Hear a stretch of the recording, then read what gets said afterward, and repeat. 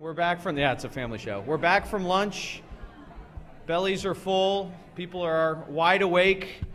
So there is no better time to introduce our next speaker.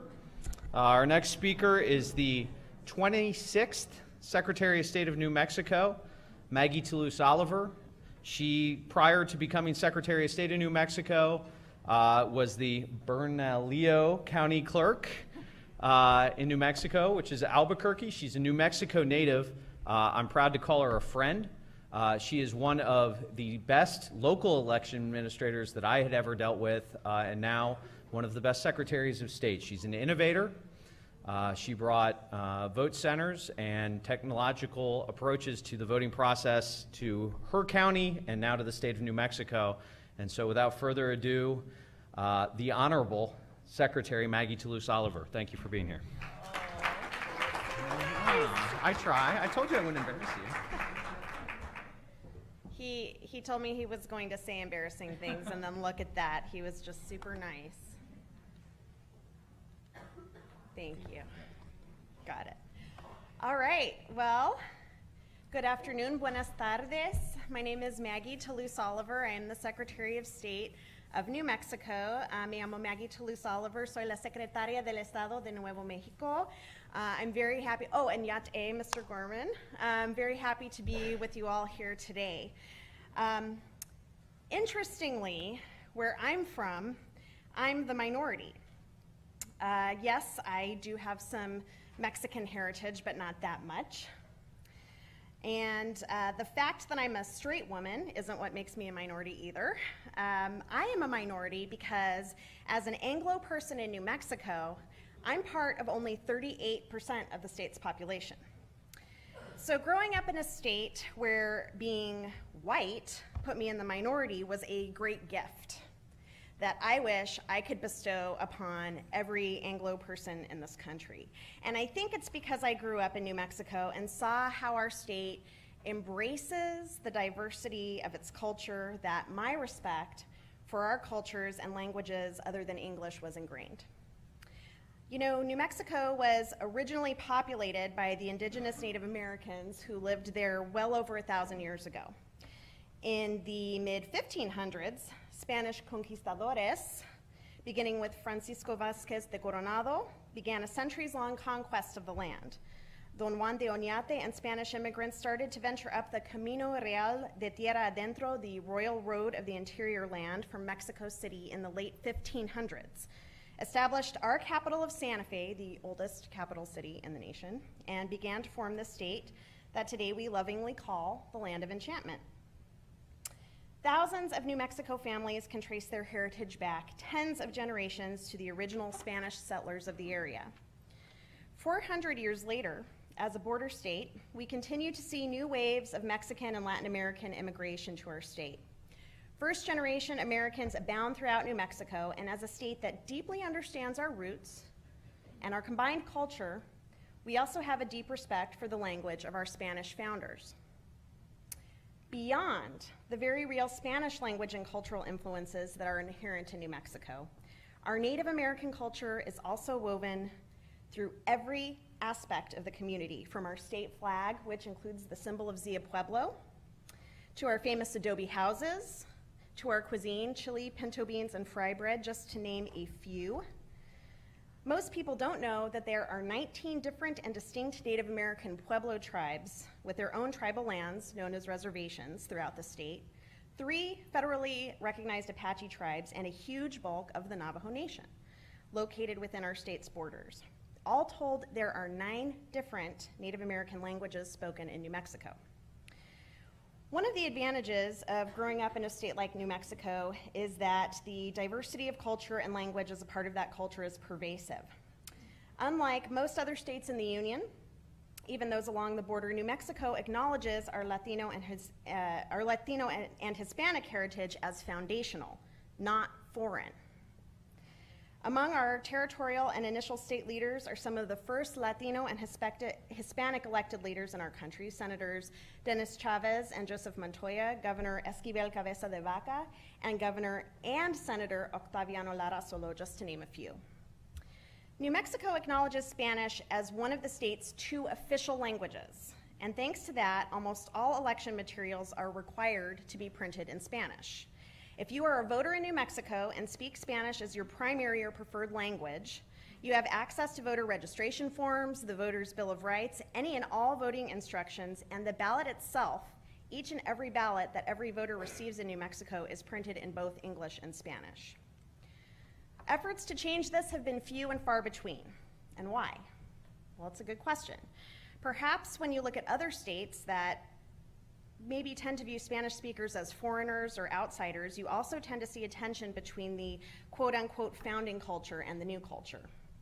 In these places, the founding culture is perceived to be the English-speaking culture, and it views Spanish speakers as additions to the state. However, in New Mexico, the Spanish-speaking culture is considered to be the founding culture, rightly or wrongly, and it doesn't apply the same oppressive attitude toward English-speaking culture as perhaps it happens in reverse elsewhere.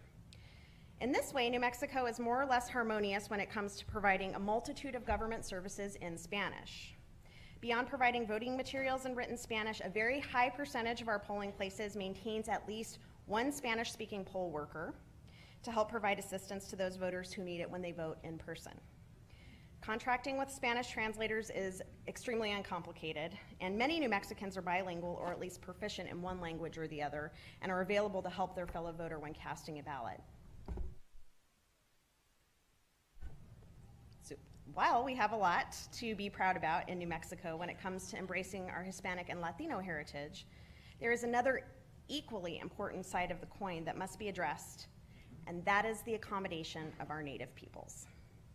As I mentioned before, New Mexico has a rich and diverse tapestry of cultures, including our Native communities, but we have not treated our Native American people and their language needs with the same acceptance and, dare I say, generosity with which we have treated our Hispanic and Latino citizens.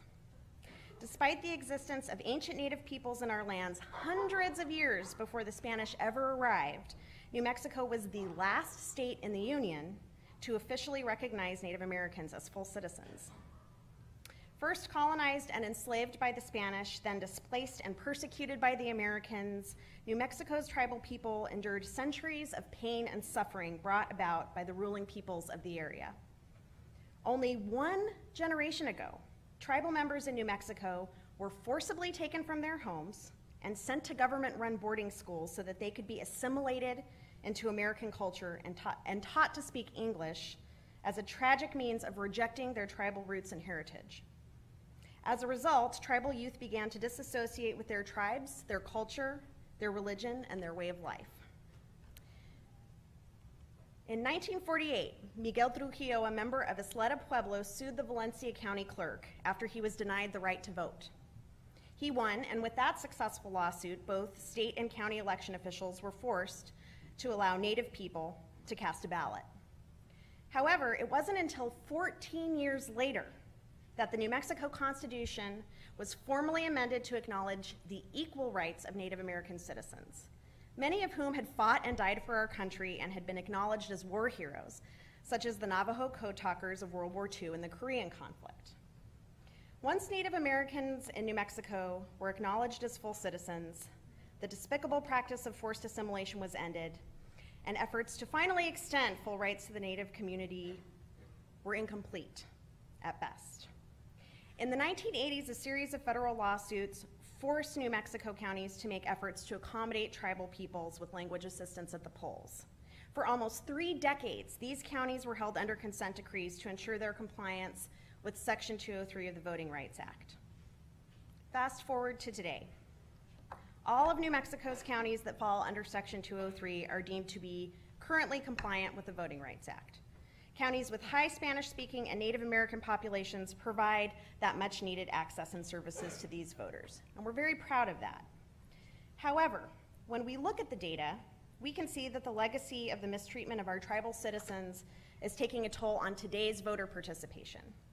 Despite enhanced programs that provide translation and language assistance for Native voters, regular polling places on the reservations, mobile polling units that serve more rural communities, and language-specific voter education and advertisement, Native American voter participation in New Mexico is still on average 6% lower than the rest of the population.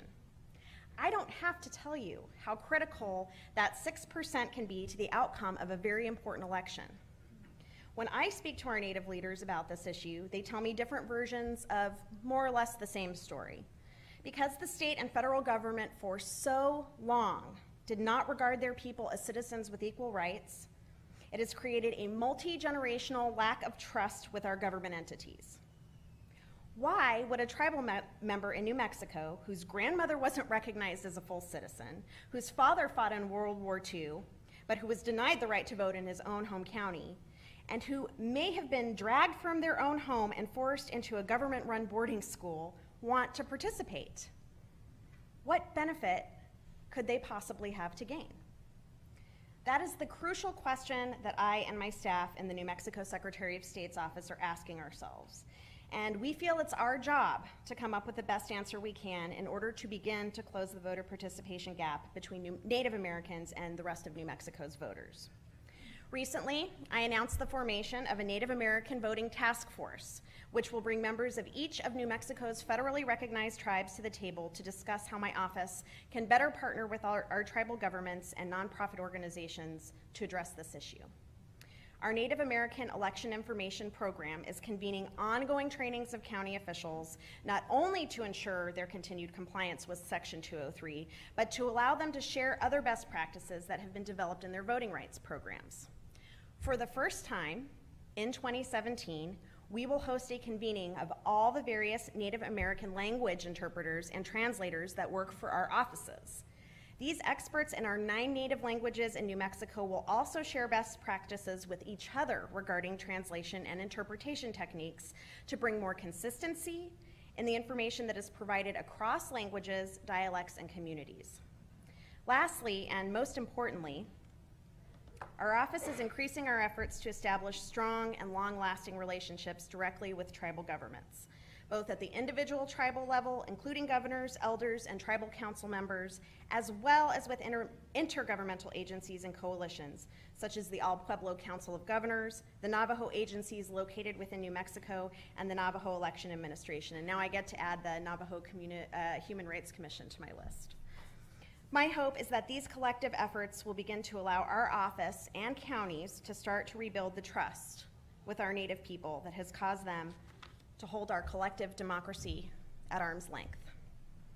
This is not and cannot be an overnight process. It will take years of deliberate, hard work to understand the nuances of the needs and desires of our tribal people in order to begin to make right what went wrong so long ago. Working together with a variety of tribal leaders and members, voting rights stakeholders, and fellow governments, I am optimistic that we can begin to make this very real change moving forward. And working collectively across state lines and across our country's various cultures and languages, we can all work to reach out, to learn from those who speak languages different from our own, no matter what language they comfortably speak, so that everyone can have the same voting experience. That should be our collective goal. Thank you.